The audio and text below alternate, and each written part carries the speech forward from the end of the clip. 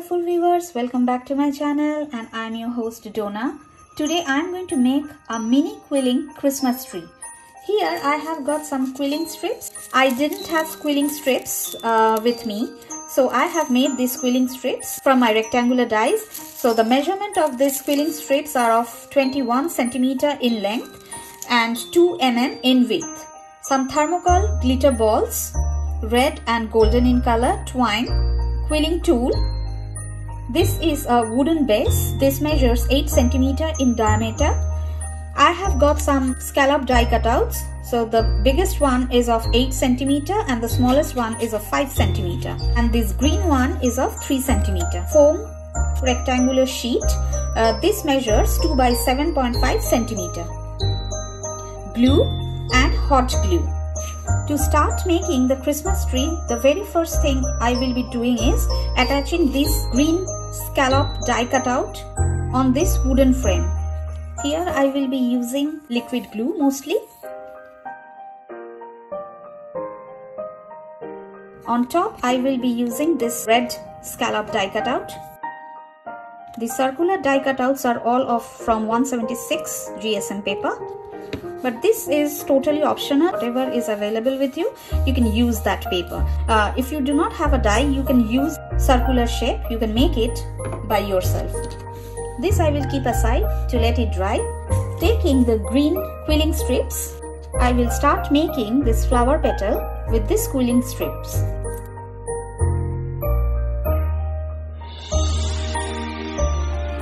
I rolled the quilling strips and then I released it. And it took its own shape. I didn't do anything till now. Now I am pinching it from the center and then from the two ends, and it has come to a shape like this. It's called an eye shape. I will be making 8 of this shape, 4 with the darker shade and 4 with the lighter green shades. I have already made 8 of these petals, which I will be arranging now on this 3 cm circular cutout. So for that, I will again be needing my liquid glue.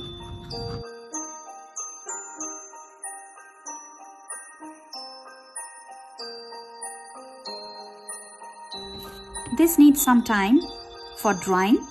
Like this flower, I have made 8 more flowers over here, and as you can see, flowers are of all different size. This is the biggest, which I have made out of 2.5 quilling strips. Here I have got 8 flower petals. Next biggest is made out of 2 strips. Then comes 1.5. The smaller ones are made with 1 strips, and here if you can see, I have made some even smaller with 6 petals instead of 8. And this one is of 4 petals, which is the smallest and made out of half of quilling strip. Now taking my scissors, I will be cutting off this extra part which is visible, and I have cut down the extra green parts which is now not visible anymore. So now comes the assembling or the arranging part. So here I will be taking the biggest one for the base, taking my liquid glue. Here I will be applying a little bit more glue so that it sticks very nicely.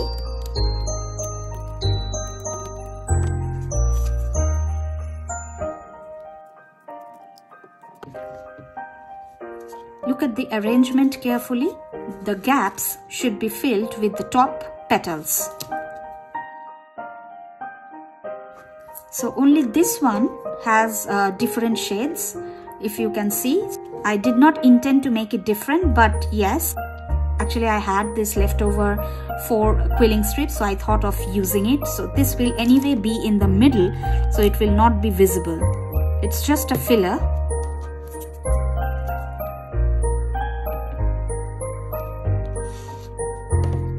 And my Christmas tree is ready. Isn't it looking pretty? I think it is. Now taking this strip, I will make a roll out of this strip. I will be applying some hot glue towards one side and start rolling it. I will be applying hot glue on the other end as well.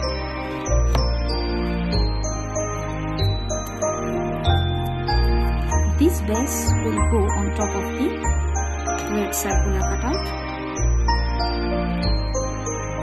This, and then the whole tree will be placed on this part.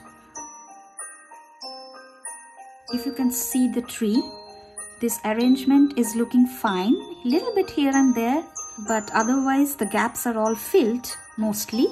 Here I have made 2 gift boxes, so I will show you how I made that. I will be taking 3 quilling strips and I will start rolling one by one.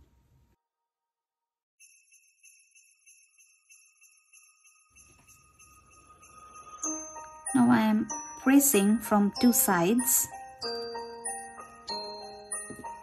and pinching on the 2 other ends, then pressing it hard from that 2 ends,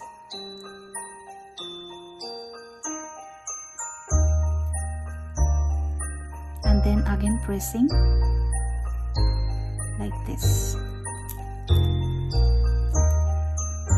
and it has come to a shape of a square. Here I have used 3, but here also I have used 3 quilling strips, but I think I have released it a little bit more, that's why it has got a little bigger, but that's okay. Now taking this twine, I'm taking it a little bit more than usually needed for tying up these tiny boxes, because I need a little bit more longer thread or twine to tie up something so small.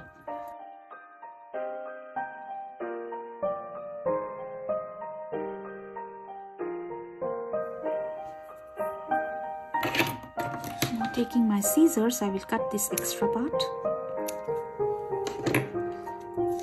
And my tiny boxes are ready. Now this has also dried out nicely.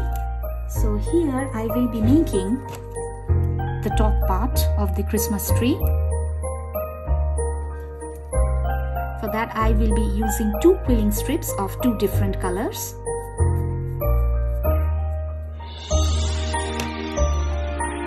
I will be making tight coil.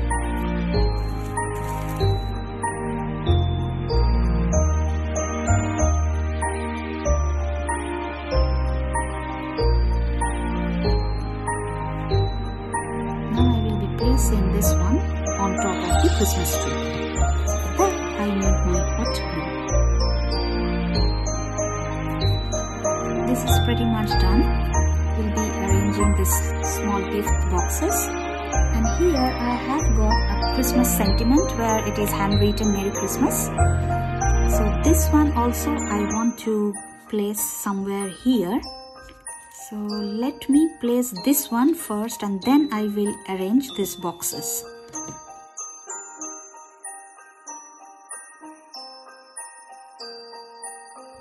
So now I have got the idea where I will be placing these gift boxes.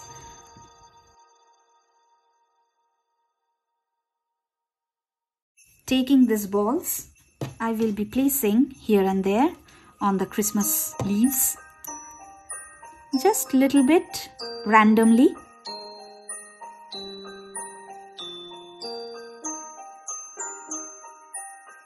I'm thinking of placing a little bit of balls here and there at the base.